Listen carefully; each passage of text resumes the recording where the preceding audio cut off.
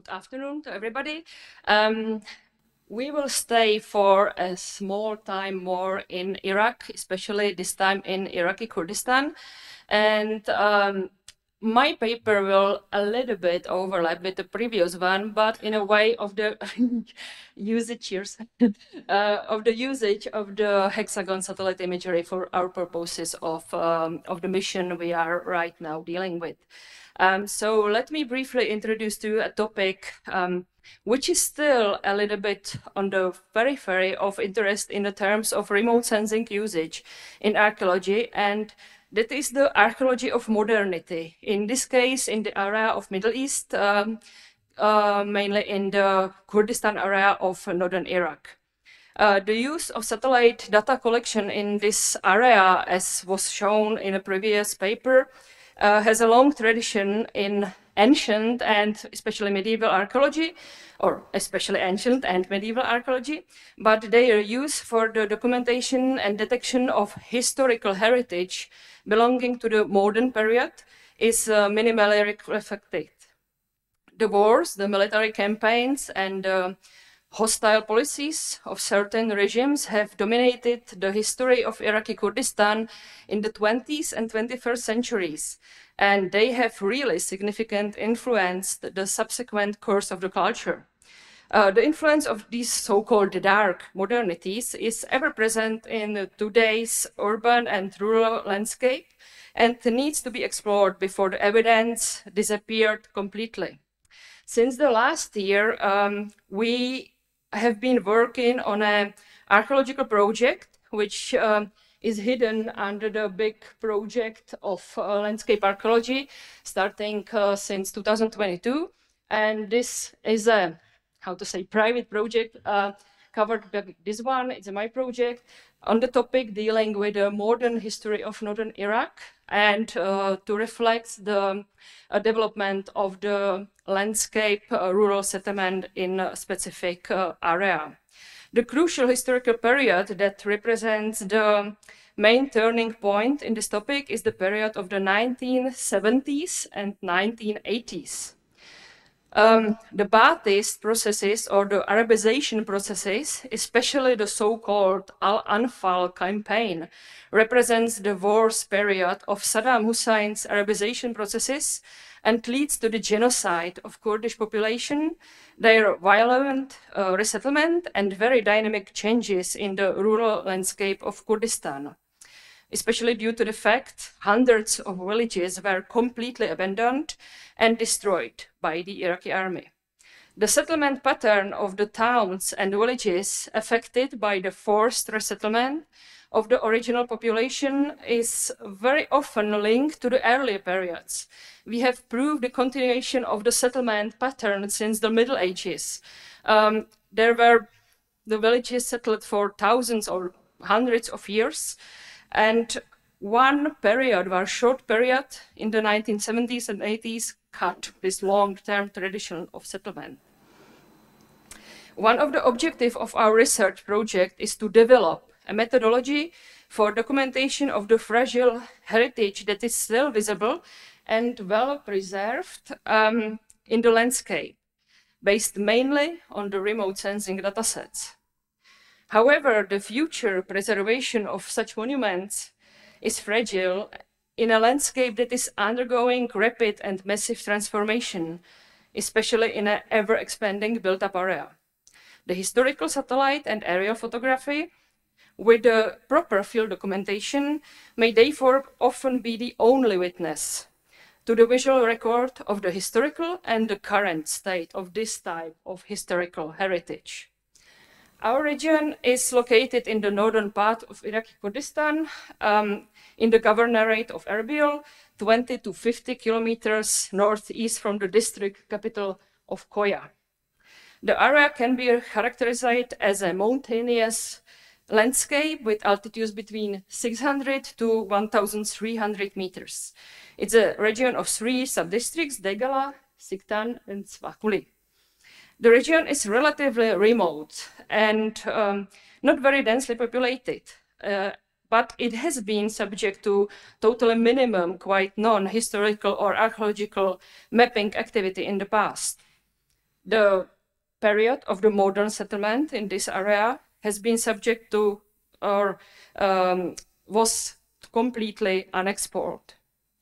Approximately 150 villages that were totally or partially destroyed as a result of the Anfal genocide, so-called Operation 5, 6, and 7, between the 15 May and 26 August 1988, are located in this particular mountainous landscape. 68 of the original count of 150 villages, they are located straight in our area of our interest. And they're well the base data source for our next research. The project uses historical and current satellite imagery as its primary data source. The main data source in this case represents 3 Hexagon missions. These missions were chosen to reflect the period prior to the genocide operation and also to cover the period of the 1970s, when the first forced population movement during the year, especially 1974-75, and the process of violent rural settlement took place in this area of Kurdistan. So there are 2 main years or eras for us, the 70s, the year 1974, and the year 1988. That means the Anfal period. The images were used coming from the year 1972, 1975, 1982, and the current appearance of the villages was assessed during freely available satellite imagery mosaics through the VMS layers of the Bing maps or the Microsoft Maps coming from the year 2019.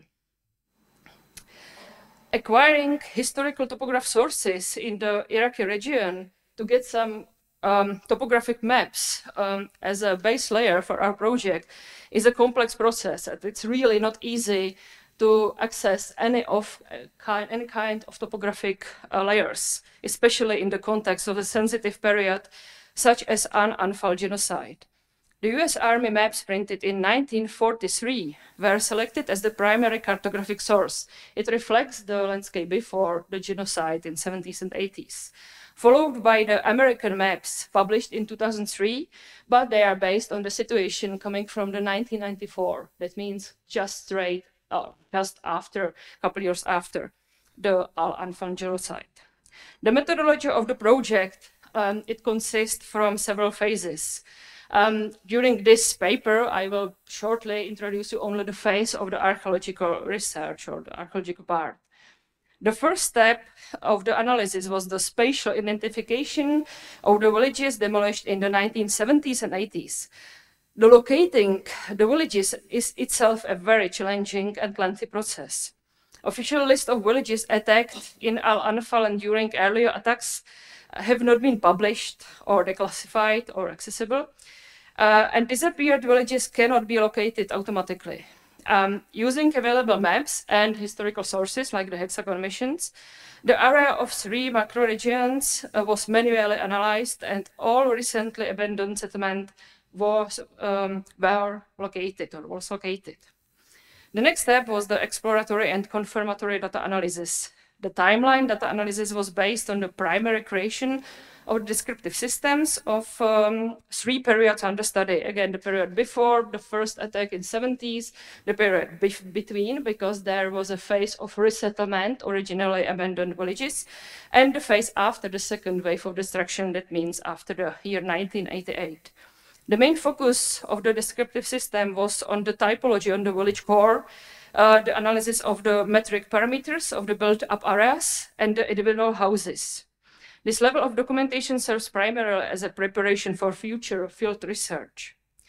The field research we are doing in a form of field survey and terrestrial mapping of the discovered remains. The research is fully non-destructive and uses common digital equipment like UAV, terrestrial photogrammetry, terrestrial laser scanning, and so on. The results will be processed to produce 3D models and, of course, the orthophoto plans, which could be used in the future for in situ documentation of the current state of the villages, because these villages, these remains, are in very endangered situation because they disappear very quickly due to the weather condition, or even the locals, they are taking the built materials for the new built houses. Archaeological material processing is a necessary part of our work. Of course, these artifacts look like more rubbish than historical material culture, but these objects or features represent an important part of Kurdish history, and it's necessary to accept them as real archaeological collections. The biggest problem, of course, is to create a proper typological and chronological overview. In addition to ceramic sources, we need to focus on selected types of artifacts, such as cartridges or bullets, because we can do the typological and chronological classification, porcelain, glass relics, and of course, organic materials that are commonly found in the areas of abandoned villages. The map reconstruction is one of the main outputs of the project. It's a production of a series of maps showing the spatial development of the villages in time sections before and after, again, the period of the 1970s and 1980s. So this is one of the main products, the reconstruction of the landscape, how the landscape was changing, reflected the violent resettlement of the original inhabitants.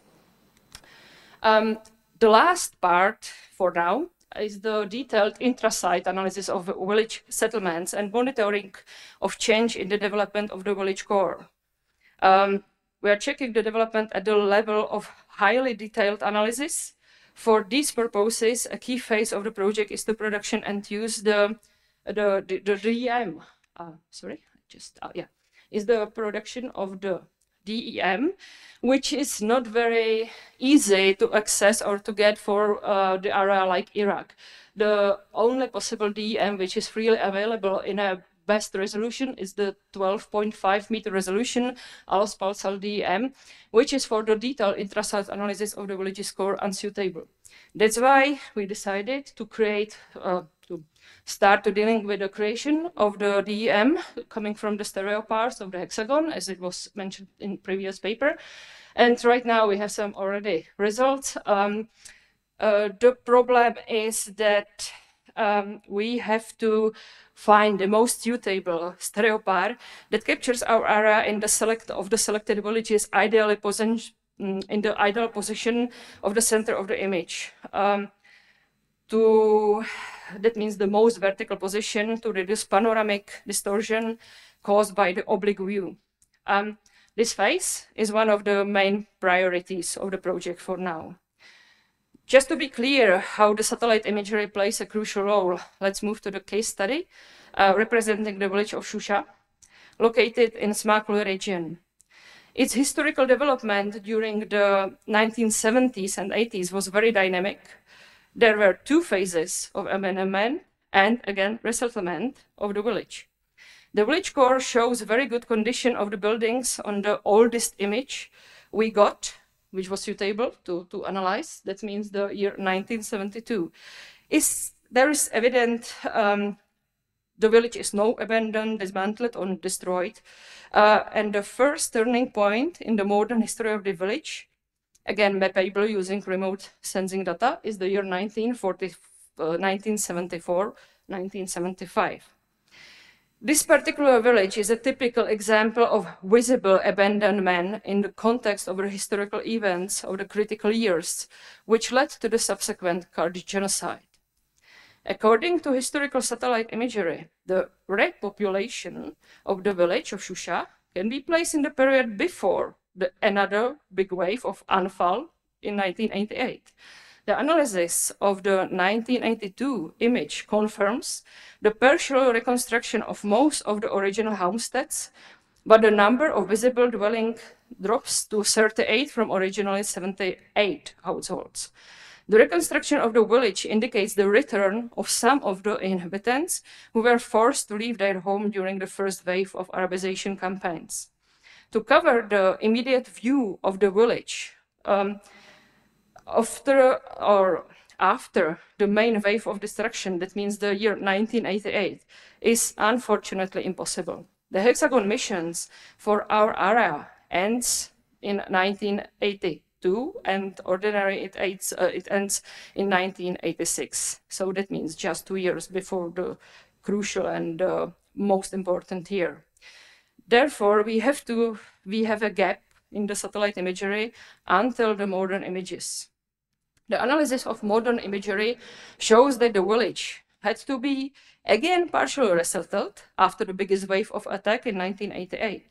Analysis of the 2019 image reveals the presence of 10 buildings in the core of the village with identical layouts to the original buildings, suggesting that the village has been preserved in its original location, but only on a significant reduced scale.